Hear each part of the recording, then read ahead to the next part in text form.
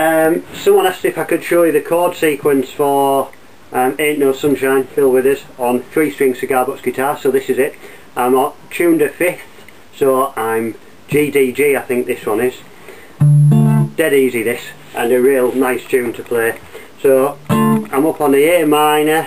I should hesitate to say that because I call it an A minor because it's an A minor pattern.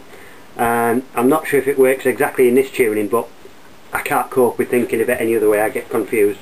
So A minor, so we're barring the 7th fret and adding the top string on the 10th.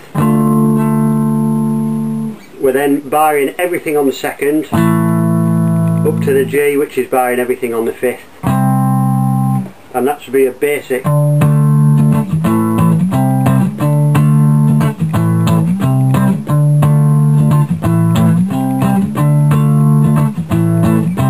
You can jazz it up with a bit of finger picking.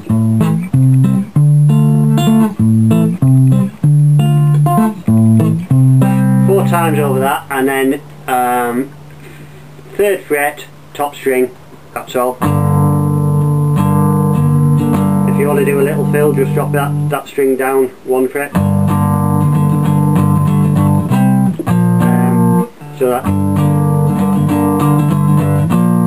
everything on the 3rd, everything on the 5th, and back into the riff.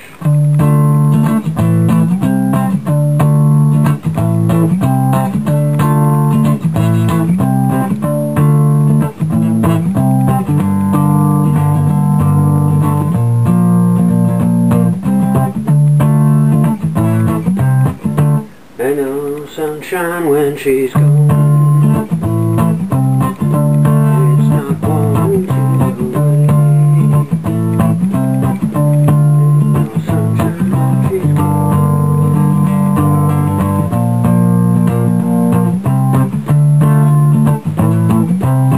And the bit in the middle, the breakdown, just sort of hover mute over the, what's that, the 7th and the 5th. I know, I know, I know, I know, I know, I know, I know, I know, I know, I know, I know, I know, I know, I know,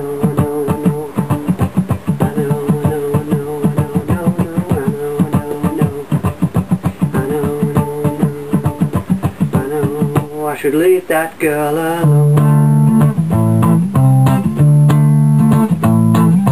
Great little tune. So that's that basically. The tune, if you want to play it rather than sing it, is basically you're up on the 7th and the 10th. Can you see that?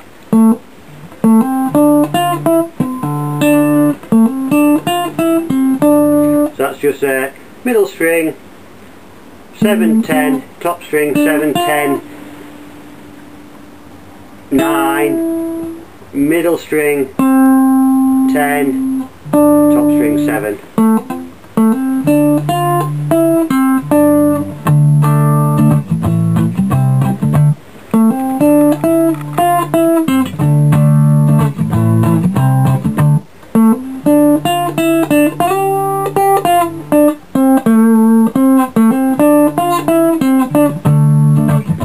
Something like that. So that's it.